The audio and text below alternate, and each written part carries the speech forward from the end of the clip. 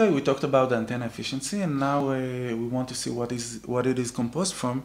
There are a few main reasons. The first one is the dielectric loss. If we look on antennas that uses isolators like microstrip antennas that are implemented on dielectric substrates, then we would have wanted the dielectric substrate to be completely isolated.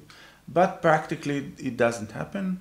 Any isolator has a small amount of conductivity which creates losses to a propagating wave. The other reason for losses is the ohmic losses. The ohmic losses is the losses of the conductors in an antenna. Any conductor, it is imperfect. If we look at microstrip antenna, again, planar antenna, it is implemented on printed boards. The printed boards uses copper. The copper, of course, is a very strong, very good conductor, but still it is imperfect. If we have to travel with energy along a transmission line that is made of copper, then we will suffer some loss.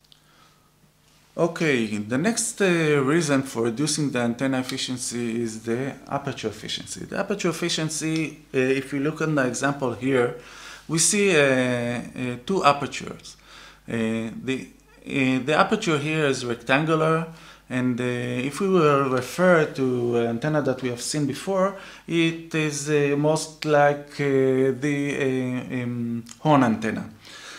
The horn antenna also has a rectangular aperture, and we wish that the electric field will be directed in the same direction and have the same phase in order to have a very effective aperture, and in this case we will have the maximum gain or the best efficiency.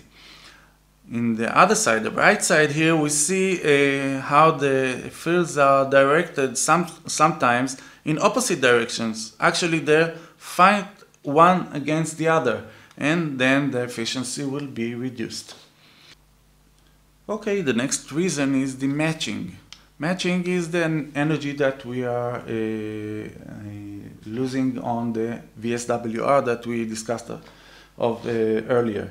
This matching, why we use the term matching? Matching between what?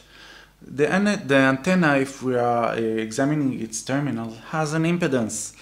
This impedance, comparing to the impedance of the transmission line that we injected the energy to the antenna, are a little bit different. These different impedances causes the VSWR. That's why we use the term matching. Match between the impedance of the transmission line to the impedance of the antenna.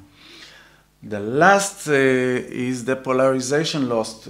Although we haven't discussed on polarization yet, and this will be found on Antenna Basics 2, the polarization loss refers to the energy that we radiate in a polarization that we don't want the antenna to radiate in. If we have a linear antenna, let's say you have an antenna for your Wi-Fi and it is vertical, it stands like this. Okay, we want the radiation to stay vertical. Okay, but some of the radiation is radiate in a polarization that we don't want, which is horizontal. We will discuss this in Antenna Basic 2. This also reduces the antenna efficiency because we don't want the energy to radiate in a polarization with which the receive antenna cannot do nothing with. If we radiate antenna in vertical polarization and the receive antenna is also vertical, then all the rest of the energy that we radiate away is a waste.